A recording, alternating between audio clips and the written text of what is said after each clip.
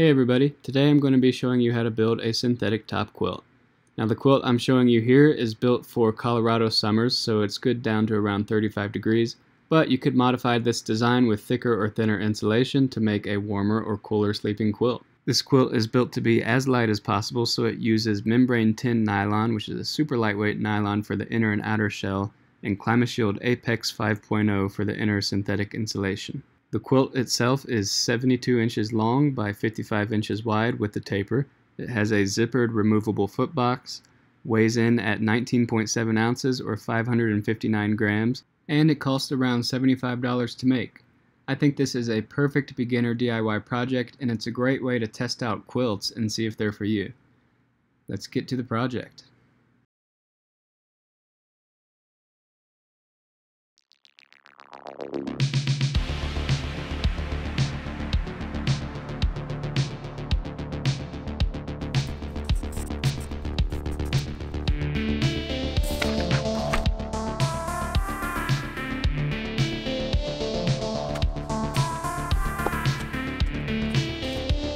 Before we get started on the build, I'm going to show you the SketchUp that I've created, which will kind of give you an idea of the dimensions I've used and just where to place everything and where to measure things out at.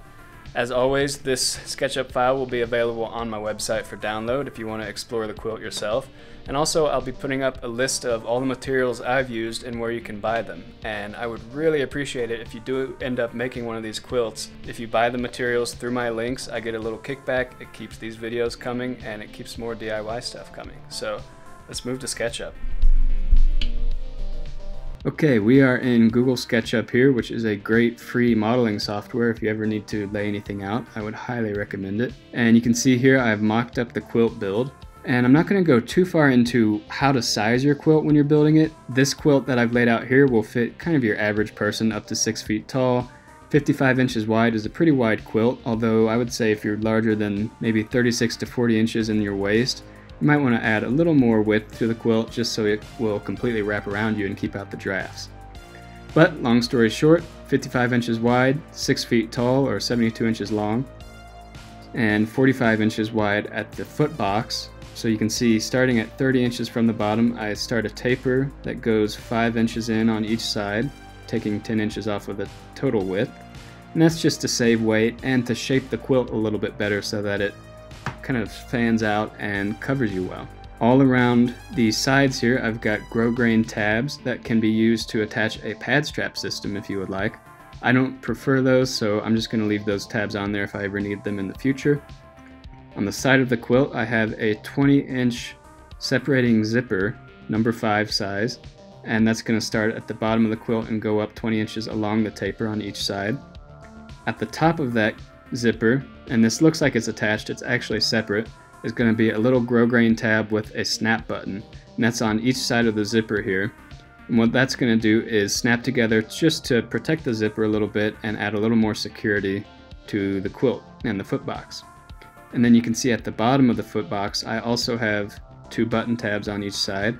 And those are used for the same thing. They attach together and they allow the foot box to be formed, and they just protect the zipper, keep a little bit of stress off of it. As you can see here, there's a bottom channel here made out of the same material that the quilt's built out of, and that's going to be used to actually create a cord lock channel for the shock cord, and you can just tighten that up and it'll form a little cinch for the foot box. I'm sewing in a channel on the top of the quilt as well where you could add shock cord if you wanted to cinch the quilt around your head, but I'm actually going to leave it out on this build, the shock cord that is, because I don't ever use it. I prefer to just tuck the quilt around me. Alright, that's the brief summation of the quilt. Like I said, the SketchUp file will be available on my website, as will a list of materials. Let's start building.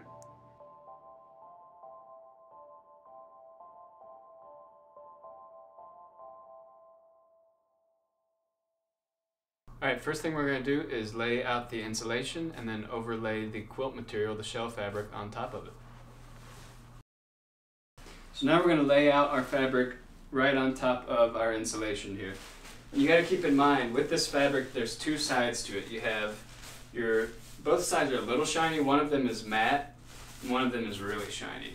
So the matte side is the side you want on the outside of the quilt when you're actually using it. Basically what we're going to do is actually sew the quilt as is and then flip it inside out. So that's why you want the two matte sides to face each other. One thing we're going to do to help is actually pin in the corners.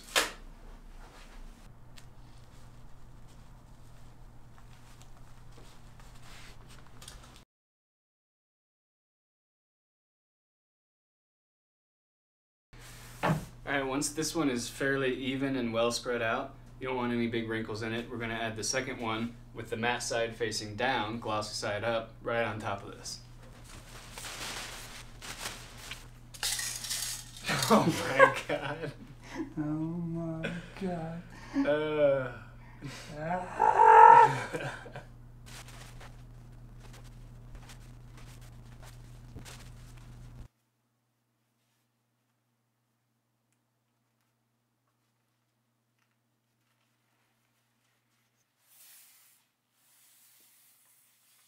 Alright, so first thing we're going to do is actually draw out the rectangle of the quilt.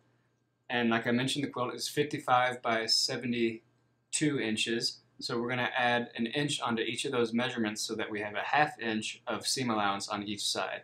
So it'll be 56 inches wide by 73 inches long. And I'm just using a Sharpie. I'm avoiding the very edge of this fabric because it has some imperfections in it from the manufacturing process.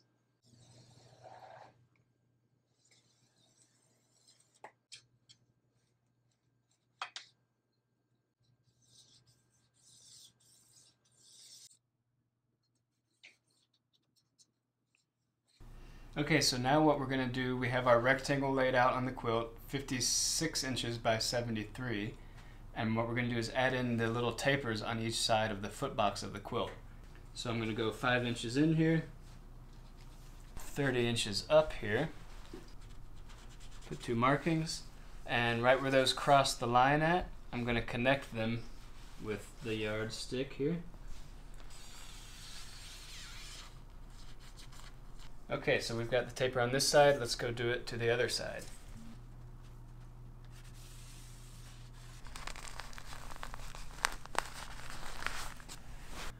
Now that we have the entire quilt marked out onto the fabric, including the taper at the foot end, and we've pinned on the inside of those lines so that once it's cut out, you can actually, it'll all still hold together and you could move it around. What we're going to do is cut it out. Now you want to triple check your measurements here just to make sure everything's marked out right before you do any cutting. And I've done just that, so I'm ready to cut.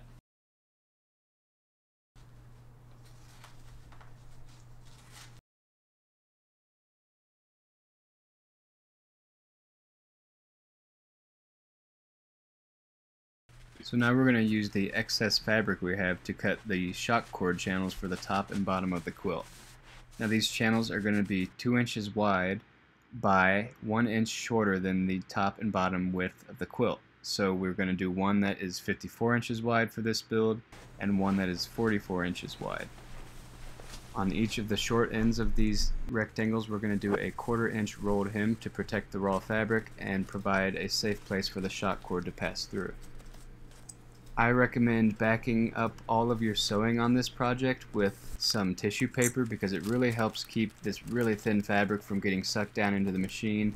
It makes the threading stitch much better and it just makes everything a lot easier. This fabric is a little hard to work with because it's so thin, and having a backing keeps it from sliding around too much. Once we're done there, we're going to use the 5/8 inch grosgrain ribbon to create 10 tie-out points. And we do that by taking 3 inches of grosgrain, flame treating the edges, and folding it in half to form a little loop. Some of these will be used for the pad strap system, and the rest will be used to hold the button snaps. So on 4 pieces of this grosgrain, we're going to install button snaps, and if you'd like snaps around your neck, you can bump that number up to 6 pieces on which you install the snaps. Now the snaps are really easy to install, and this is using what's called a cam snap, which is just a brand of snaps. Essentially you have one end that's pointed that you poke through the material and the other end that you stick on top of that pointed part and compress in this tool, and they sort of weld the plastic together to form the buttons. It's really easy to use and the snaps hold up very well.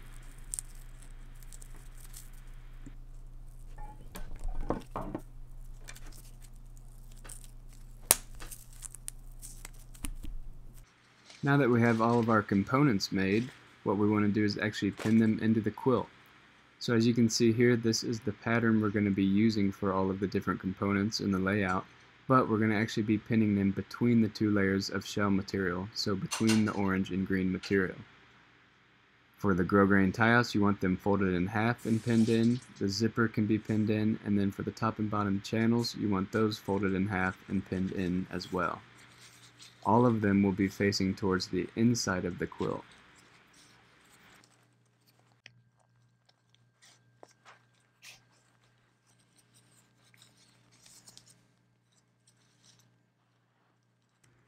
When you're installing the grosgrain with the snap buttons here, make sure to have one facing up and one facing down so that when they snap together you don't have to actually twist the grosgrain to snap them. You want the buttons to work as intuitively and easily as possible. Additionally, with the zipper, the side that's facing up is what's going to be the outside of the quilt. So if you want the outside of the quilt to be the green material like I do, put the top of the zipper like this facing up, and make sure you do it the same way on the other side of the quilt. Then the final and perhaps most tedious part is folding the shock cord channels in half and sliding them between the two layers of quilt shell, and then pinning them in place.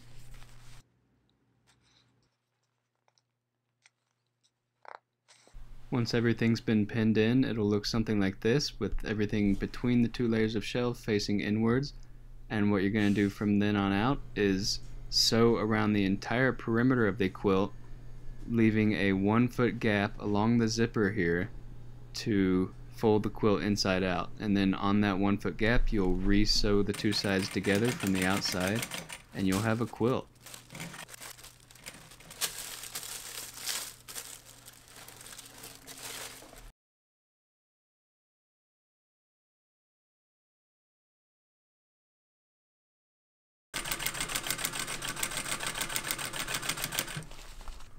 Whenever going over any of the grosgrain sections, I like to reverse back over the grosgrain and cross it again just to reinforce the area.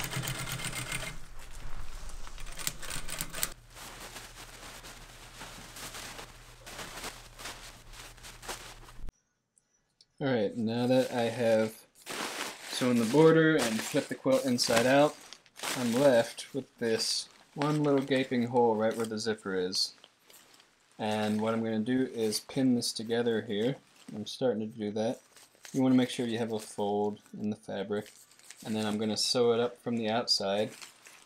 And that'll be almost 100% done. Then I'll just have to add some cord and some cord locks to the quilt. That's about it.